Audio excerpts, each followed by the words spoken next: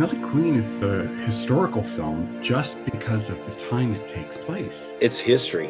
It's history how most, and no offense, but most people that are in their 20s, even 30s, don't realize what was in San Francisco years ago and how it started. It was about getting people out of jail. It was paying bail. It was trying to get a place at the table so they'd listen to us, and that was the political struggle. José is out in public in drag in the late 40s and early 50s. Not something that a lot of people did. And he did it with support from his family. He did it with support from his employer. And he managed to continue to move the bar forward as he continued to be more visible within the community. I appreciate the tone of your film so much. He wanted to be a teacher, and something happened and he was, got arrested because there was this police entrapment, and his career was just not going to go. That was the end of teaching. He began singing and dancing at the Black Cat, and he didn't know, I think, at the time what that was going to turn into, but it became a gathering place and a meeting place for the leadership of the early gay and lesbian community.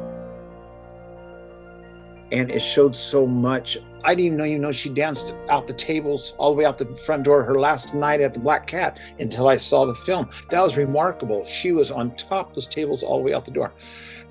Those are the kind of things people don't understand today.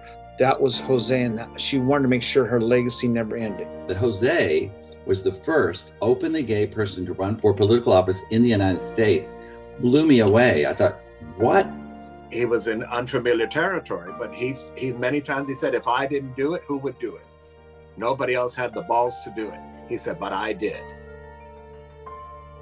And this was in the 60s. I thought, well, okay, there's a lot going on in the 60s. I know the man who stood up and did that. It still amazes me that I got to spend some personal time with such a hero. José started the Imperial family because she knew that there was a group of people in the community that were disenfranchised from their families. She started an organization that welcomed each other.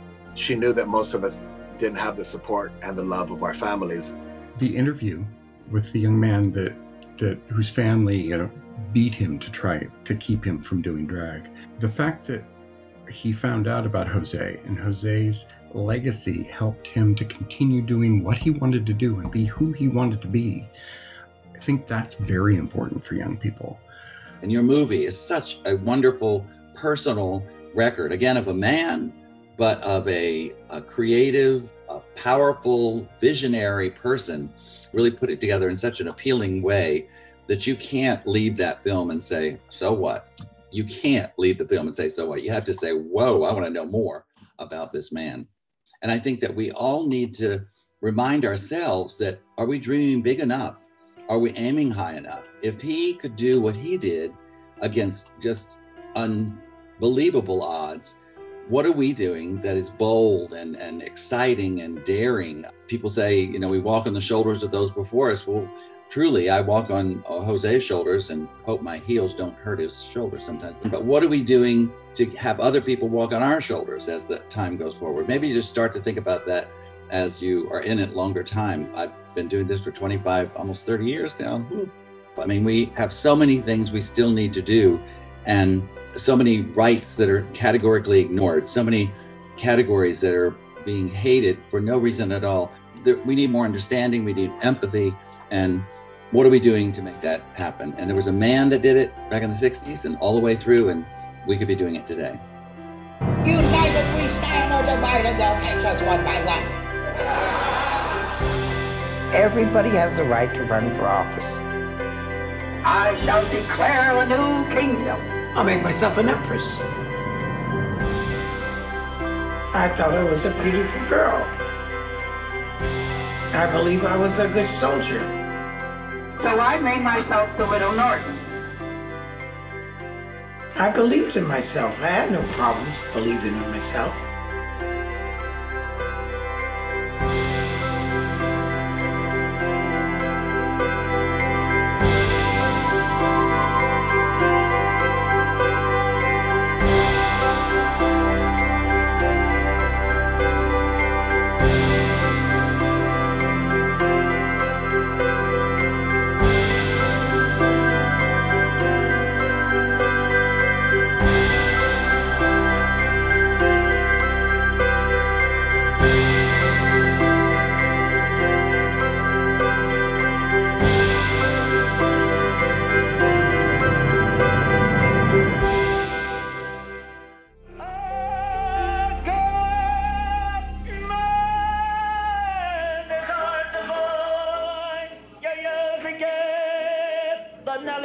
Bye.